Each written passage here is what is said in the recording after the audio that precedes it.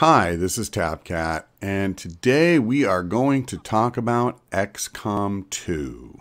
I did take a short break after playing Dark Souls, where I just didn't play anything at all.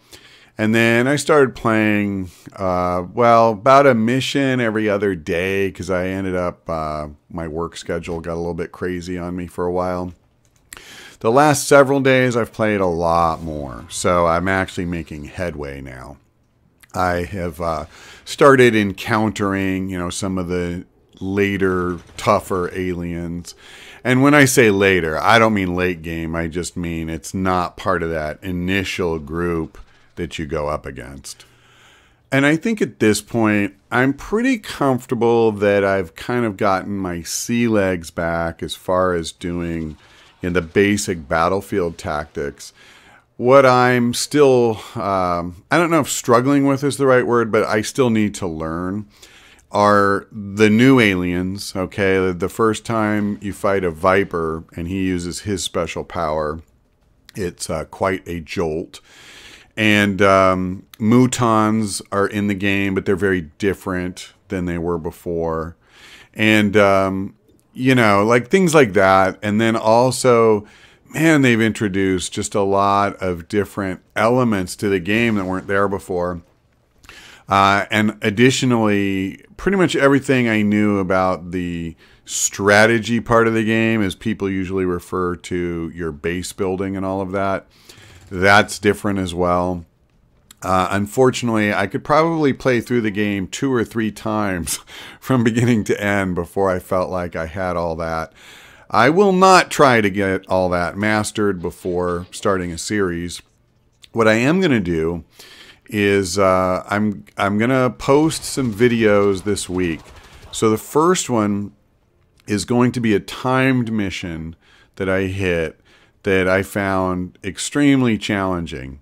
And I won't go into detail because you'll see it for yourself. But at the time I recorded the video, I wondered whether the specific mission was just that hard or if I just hadn't figured something out yet. I will say I've played quite a few more timed missions now, and I have yet to encounter anything remotely that tough. So I am pretty well convinced at this point that it just had to do with the specifics of the map and, the placement of the aliens and everything. Much more so than that I should have done this or I should have done that. That said, when you watch the video and you feel differently or you think you see something I could have done, by all means, let me know. But that's where I'm at right now with it.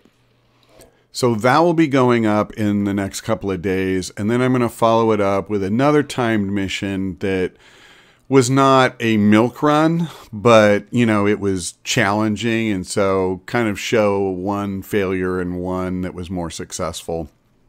Another mission I'm going to be uploading this week is very different. It's a retaliation mission that was just completely bugged. And I thought it was kind of funny at the time I was playing it. And I thought you might get a kick out of it too. So I'm going to share that as well. And then that's probably going to be it for this week. And then what I plan to do is next week I'll go live, with a full Let's Play. My intent is to play on, I've already forgotten the stupid difficulty names. Whatever the second hardest is. Similar to Classic, before what I believe I played on what was called Classic Iron Man. How quickly I forget. So that's what I'll do this time too. I'll play on Iron Man and play on the second highest difficulty level.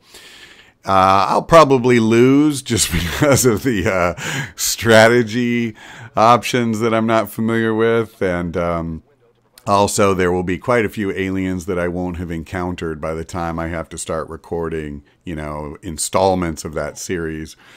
But I'm sure going to do my best to keep that from happening. And I am sorry that it'll have been about a month since the game launched, I guess, that, I start my series. And I know a lot of channels have been doing full-blown Let's Plays and are, I think, close to finishing them even. Just remember that pretty much all of those guys got the game, I think it was a couple of months before launch, because the publisher put a bunch of copies out there to help spread awareness of the game and build that hype up. And, you know, I bought mine the day of launch, and that's it. You know, I didn't have any early access to get good at the game or even familiar with it. And part of it is, too, I made the choice to start a Dark Souls series because that's what I wanted to play. But the price I paid for that is when the game did launch, I wasn't free to just immediately start playing it all night, every night. You know, I finished that series, and then I felt like I had been pushing myself hard enough and recording enough installments, you know, that I just wanted a little time to not play anything. So, you know, that's on me totally. I don't put that on anybody else. But at any rate, it did kind of cause a delay in terms of me getting any familiarity with the game. And granted, I guess I could have just started recording installments, you know, the first day or second day I started playing. But I didn't really think that people would want to watch a series where, you know, I'm just making every mistake imaginable.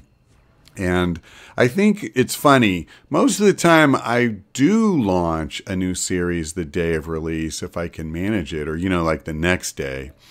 But I think because there were so many advanced copies out there and other people who were recording series had gained some familiarity, I felt like, man, like I don't normally worry about looking bad. My God, I've uploaded videos where, you know, I make horrific mistakes.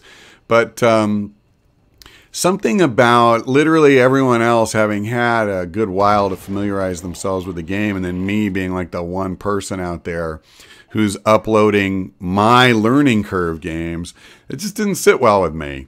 So, yeah, you know, I wanted to play 10 or 15 missions on my own and, you know, just absorb it. And even as it is, you'll see when the next one goes live, I'm thinking of it as a Let's Learn video as opposed to a Let's Play. I don't think there's any question I make mistakes in that. But, you know, anyway, I'm getting better. I'm learning the game. I definitely, anytime I start playing XCOM, I get into what's going on in that mission map.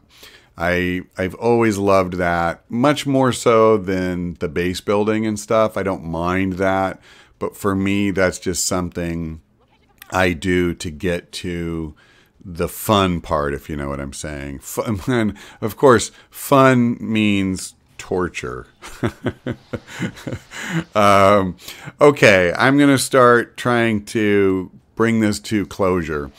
Just so you know, the two Let's Learns that I'm going to upload with time missions. The first one is post commentary. And, you know, I edited down all the dead spots to make it a lot shorter. And did the commentary after the fact. I actually wasn't as happy with it as I thought I was going to be. I'm not saying it's bad. I just wanted it to be awesome. I'm not sure I got to that level. So when I did the second one, I just did that one live. So I still edited out, I think, a little bit of the slow parts and sped up some video and stuff. Oh, that's something I should talk about too. When the actual Let's Play starts, I am recording the video and the audio tracks separately these days. So it allows me to do things like that. And I will edit the videos down to the extent that I can without hurting, you know, the overall flow and making sure you see what's going on. But there tend to be some real dead spots in XCOM missions where you just move a bunch of turns in a row.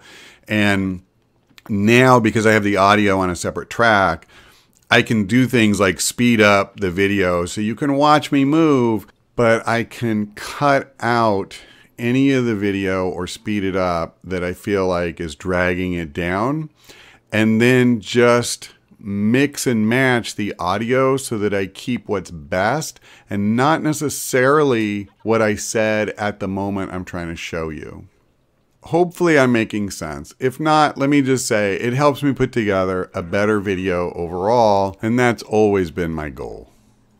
And of course, the one other benefit is that when I speed up the video, the audio does not get sped up with it so that I sound like a chipmunk. But I don't know, maybe that would actually be better. Maybe I should try that someday. All right, that's all for now. Thanks for watching. I hope we see you next time.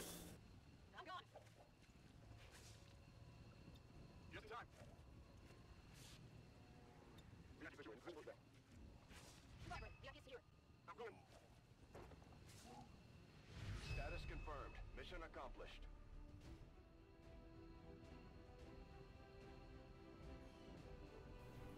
You're still here? It's over. Go home. Go.